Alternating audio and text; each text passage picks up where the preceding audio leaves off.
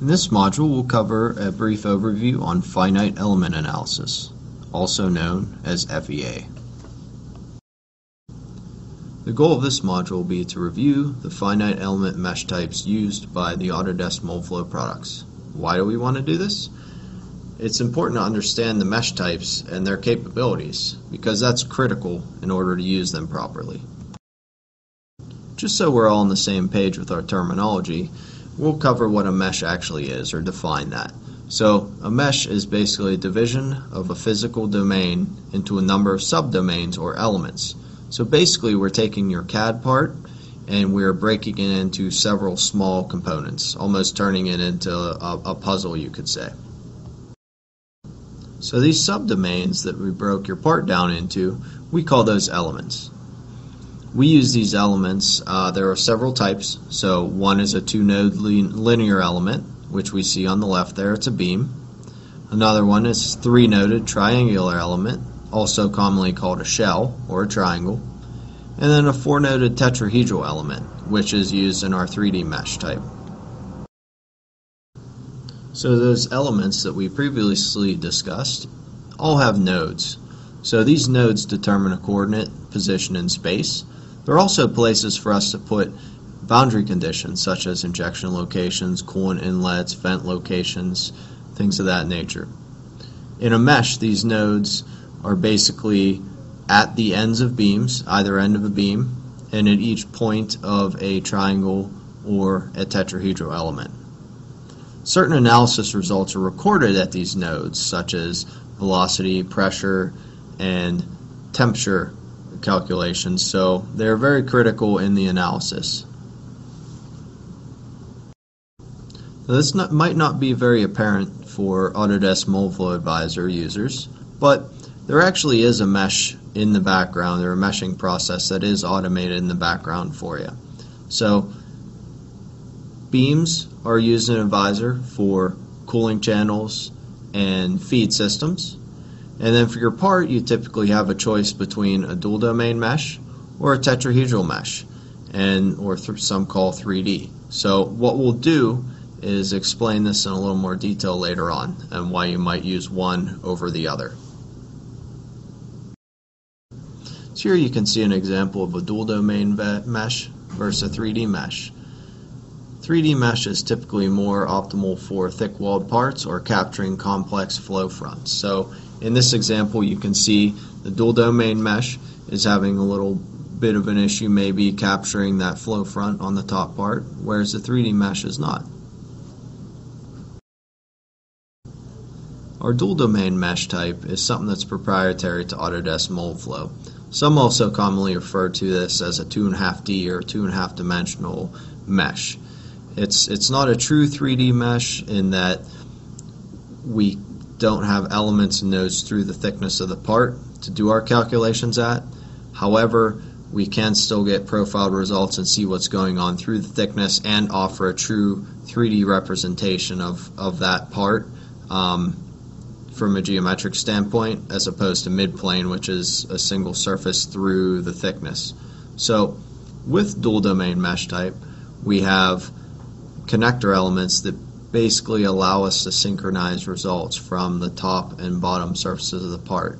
So as the flow front progresses through this part, we know we should keep it synchronized between or through the profile of that part. And that's what these connector elements help us do.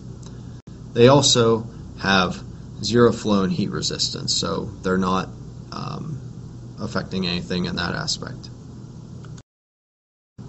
Now, the dual domain mesh type does have a few assumptions that we need to be aware of.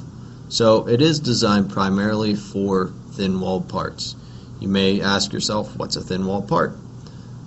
9 times out of 10 you'll be able to take a look at that part and see.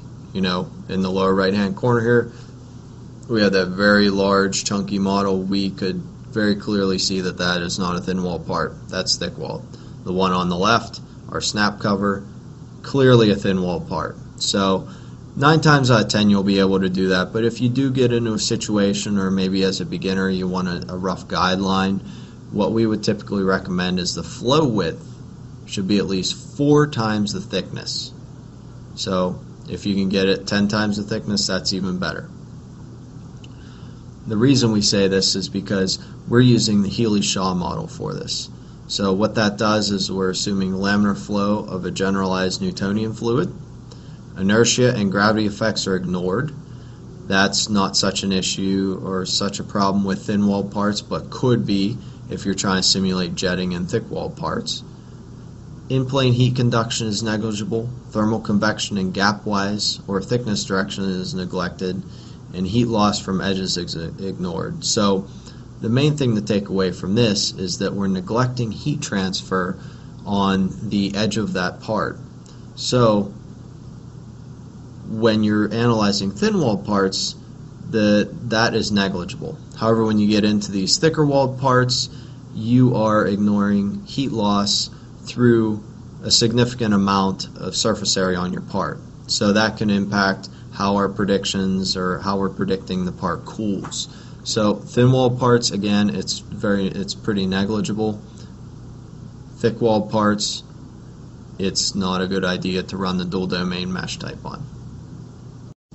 So for dual domain, the flow front growth, what we're doing is basically saying the flow front grows to connecting nodes from an injection cone. So if you look at our image here on the right, that number 1 dot is in yellow. That's where our injection cone is. That's going to be filled first, and then naturally we're going to grow outward to nodes 2, 3, 4, 5, 6, and 7 there. As those fill, the surrounding ones from them will fill, and so on and so forth. One thing we'll also want to take note of is that the melt temperature is homogeneous entering the mold. You tell us what the melt temperature is, and that's how it comes into the tool or into this injection location. And then we're also saying that the polymer freezes as it hits the mold wall. Now for tetrahedral mesh assumptions, we'll get into these a little more detail. So they're just, as we mentioned, the tetrahedral mesh or the 3D mesh is designed for thick and chunky geometries. We're using a full 3D Navier-Stokes model, which is solving pressure, temperature, and all 3 velocity vectors at each node through the thickness of this part. So that's what allows us to capture these complex flow fronts and what's truly going on through the thickness of the part. We're also seeing heat conduction in all directions, so we're not making that assumption that we're neglecting heat loss through the edge elements. We can also see inertia and gravity effects. So if you're trying to simulate special things such as jetting, then inertia and gravity can play a critical role there. Now you might say, why don't I run 3D all the time? The thing with 3D is that you're increasing your element count.